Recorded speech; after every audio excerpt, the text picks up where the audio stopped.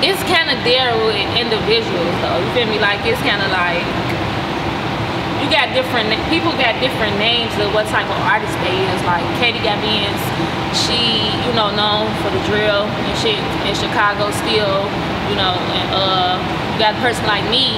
Like I kind of stepped away from that. I didn't want to just be a drill artist. I make all type of different music, so pop, EDM, and I'm glad I did that because that introduced me to different people and put me in different spots in my career to make more money and meet bigger people. Because everybody don't want to hear the same thing. Now in today's hip hop world, it's a new wave of rappers. A lot of them, they wave with guns around in their videos. Right. And, it's more of the savage shit with the female rappers. But you're not in that category. Yeah.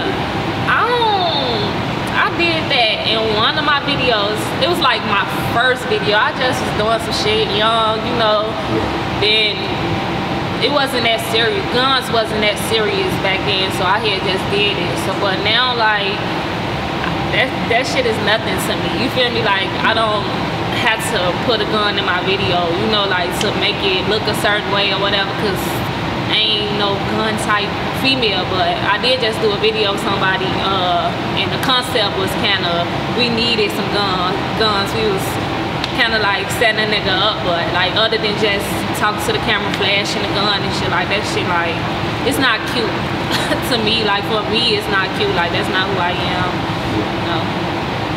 Right now, in the early stages of the Chicago scene, you had people like Dreezy, Tink, you, Katie got Benz. But it's kind of like as time went by, Tink got signed, Dreezy got signed, and you kind of faded off the scene a little bit. Yeah.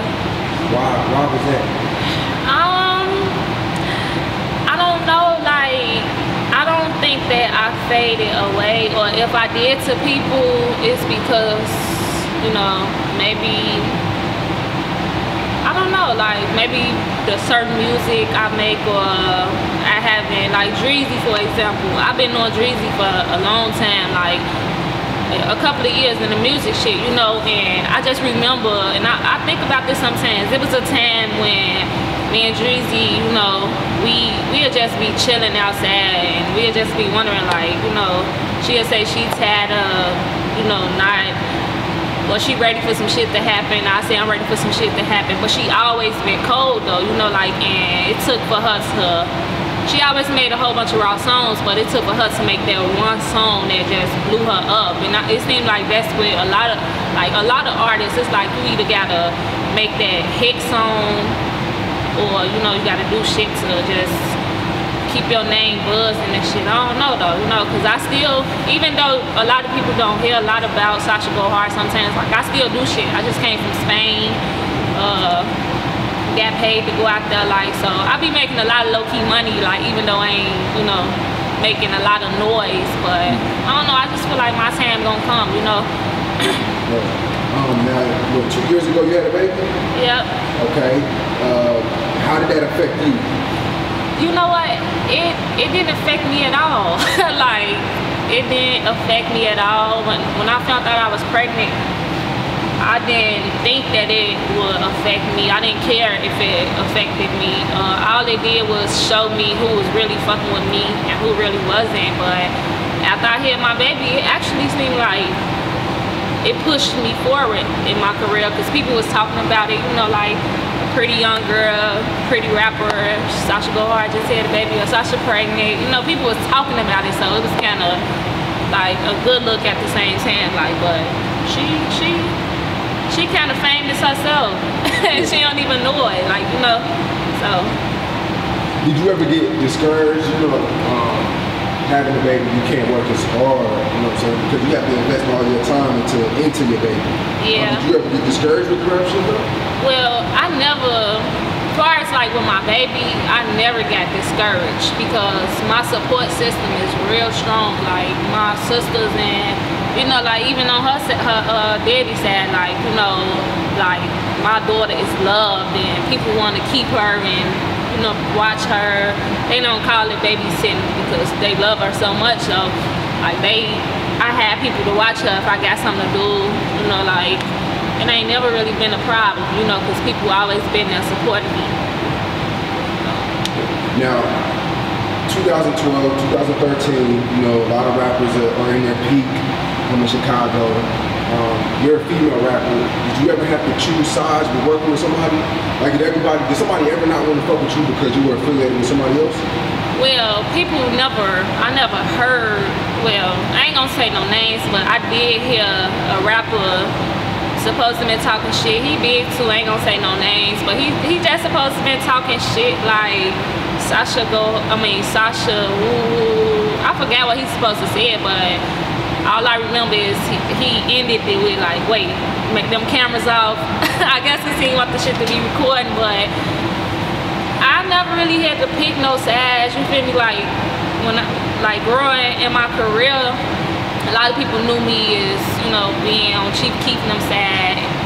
But now, like, I don't look at shit like that, you feel me? Like, I'm an artist, like, if you fuck with me, I fuck with you. Like, you know, like, it ain't like, I can't fuck with them because they into it, because niggas not doing shit for me. You know, like, niggas not doing shit for me, niggas not doing shit for my baby. Like, so why would I not fuck with certain people because they don't like this, that, or whatever? Like, it's all about getting money and winning to me.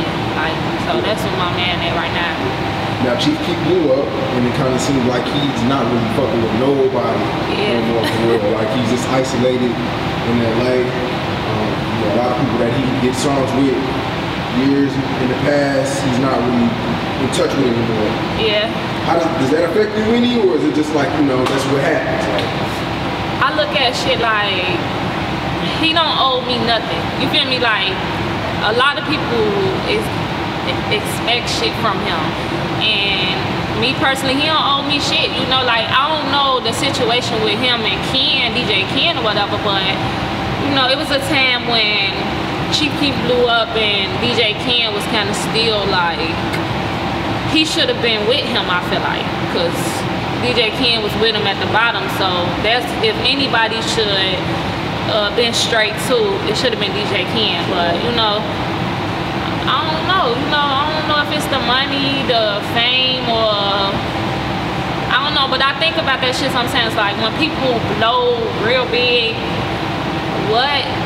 it seems like they think people want something from them, but I don't want shit from them. Like, I salute him though, like, he killing shit. He deserved that shit because he been working. Like, this ain't something he just got lucky and got on, like, but, you know, I don't know. And I feel you, because, you know, a lot of Chief Keef's early success came from DJ Ken. Yeah. Whether he was shooting the videos or producing the records, DJ Ken played a huge part. Yes, like, and I don't know, I saw Ken, I ain't seen him recently, but like last year, I saw him at the, in a music garage.